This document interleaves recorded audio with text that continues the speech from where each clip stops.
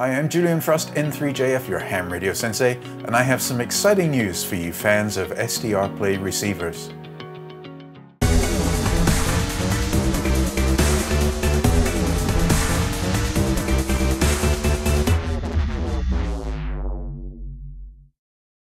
For a limited time, Ham Radio Outlet and SDRplay are offering the SDRplay RSPdx at a specially discounted price.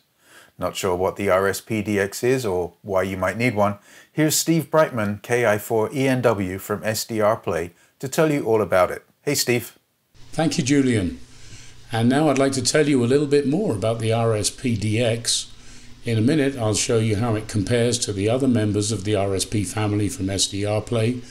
But first, let's just go through the key features of the RSPdx itself. The RSPdx covers all frequencies from 1 kHz all the way up to 2 GHz with no gaps. Now within that range you can receive, monitor and record up to 10 MHz of spectrum at a time. One key feature of the RSPdx is that performance below 2 MHz has been substantially enhanced, which gives it improved dynamic range and selectivity. We'll show you that a bit later on. It also features a software selectable choice of 3 antenna ports, enabling extremely versatile antenna switching. It has an enhanced ability to cope with extremely strong signals compared to its predecessor, the RSP2, and it has excellent dynamic range for challenging reception conditions. And finally, it has an option to use an external clock input for connection to GPS references for extra frequency accuracy. Like all members of the RSP family, the RSPdx works very well on HF. Here's an example of a QSO between Hungary and Japan on the 20-meter band.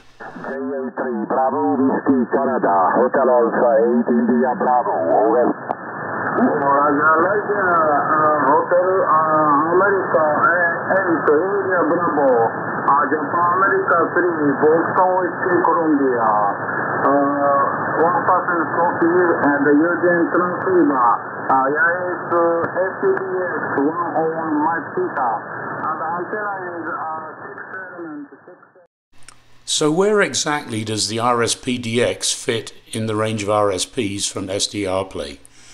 Well, for many people, the RSPdx occupies a sweet spot between the entry-level RSP1A and the high-end RSP Duo. Like the RSP1A, it is a single tuner device, but it has 3 inputs, which makes antenna switching much more convenient. It also has the HDR mode, which we will go into in more detail later. The RSP Duo, on the other hand, also offers 3 inputs, but it has dual tuner capability. That will enable you to tune 2 widely different frequencies at the same time, or you can use 2 separate antennas and explore the world of diversity tuning, which can give you much better reception in adverse reception conditions. Now let's look at the HDR, or High Dynamic Range mode, which is a unique feature of the RSPdx. It comes into play at frequencies less than 2 MHz and gives you improved sensitivity at the lower frequencies. First off, let's take a look at the medium wave and long wave bands.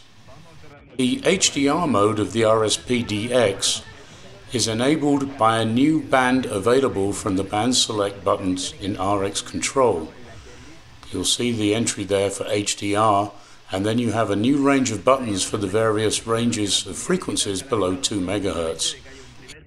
Here we're looking at the medium wave band, or AM broadcast band, and you will see there are other buttons for various other ranges across the LF and VLF spectrum. From only £22 a month for 24 months.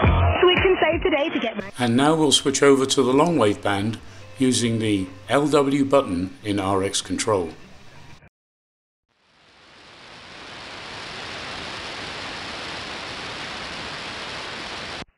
John Jeremiah Sullivan.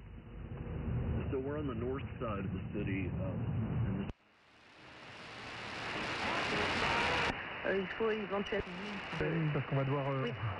Non-directional beacons, or NDBs, are a popular target for many hams.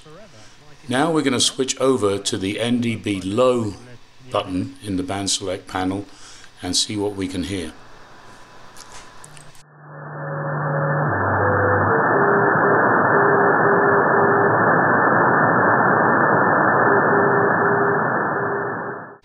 Changing gears, I now want to mention the antenna switching flexibility offered by the RSPdx.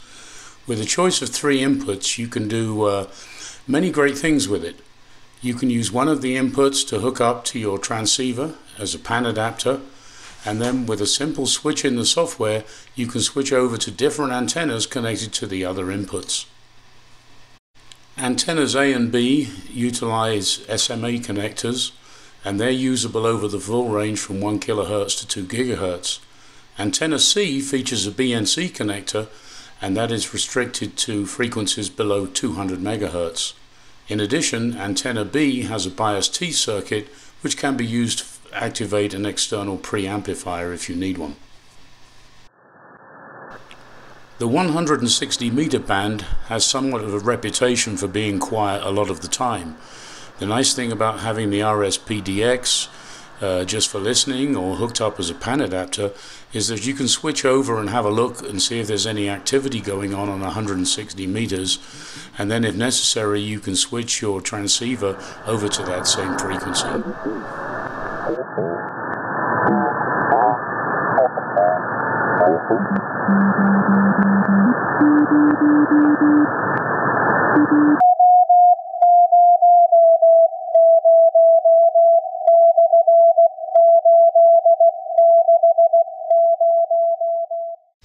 So now you have a better idea of what the RSPdx is and what it's capable of. I'm going to turn it back over to Julian so he can tell you the details about the exciting sales promotion that's going on right now for the RSPdx. Back to you, Julian. All right, thank you, Steve. As I said at the beginning of this video, HRO is offering the RSPdx at a specially discounted price for a limited time. If you've ever wanted to get one of these units, now would be a great time to get one, especially as the holiday season is rapidly approaching. Links to the RSPdx on the HRO website are in the description below, or you can use the search feature at the top of the HRO website and enter RSPdx to get directly to it. So happy holidays to you all. For Ham Radio Outlet, I'm Julian Frost, N3JF.